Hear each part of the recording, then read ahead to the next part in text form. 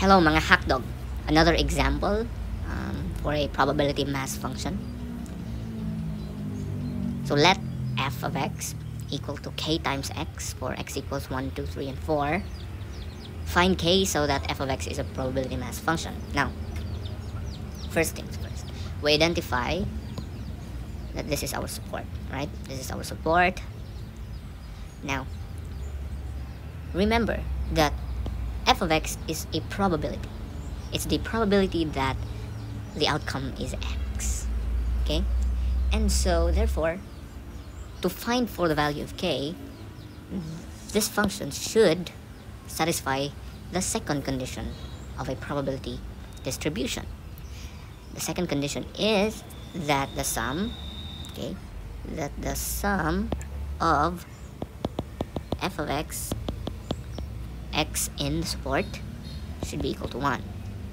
It should satisfy, this is the second condition. Let us disregard first the first condition as for the moment.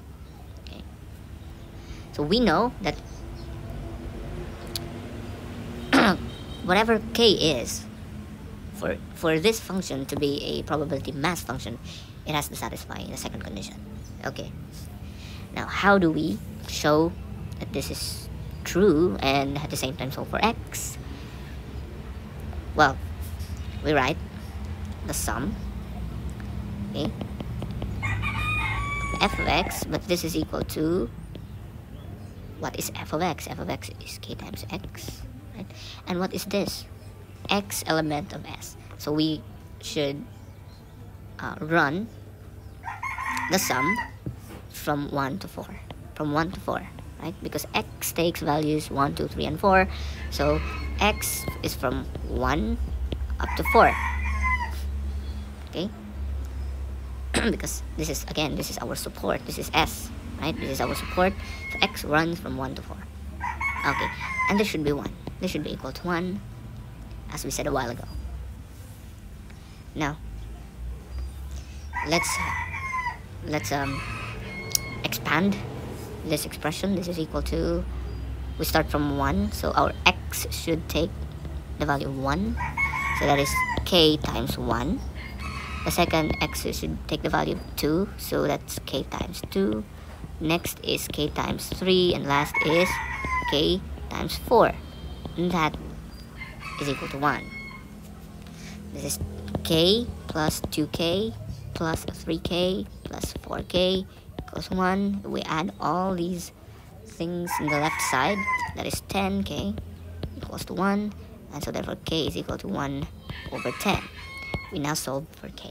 We now have a value for k, and that means that f of x should be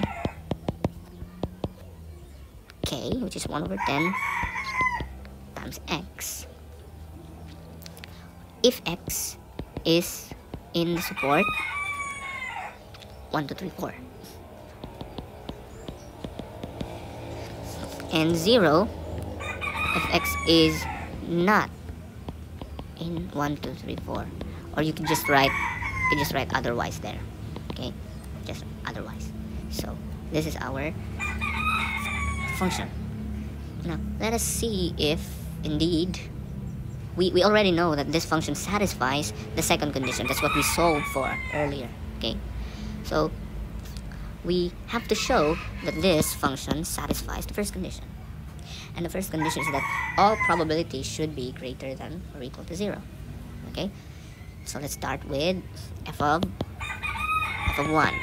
F of 1 is 1 over 10 times 1 over 10, that is greater than 0. Next is f of 2, it's 1 over 10 times 2, it's 1 over 5, still greater than 0. F of 3.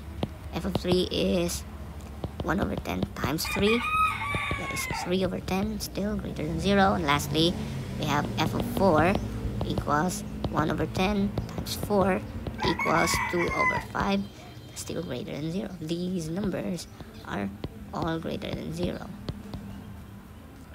If x is not in the support, the probability is 0, and so therefore this function, this function right here satisfies the two conditions of a probability mass function. And so, therefore, our answer a while ago, that k equals 1 over 10, is correct. Okay, so indeed,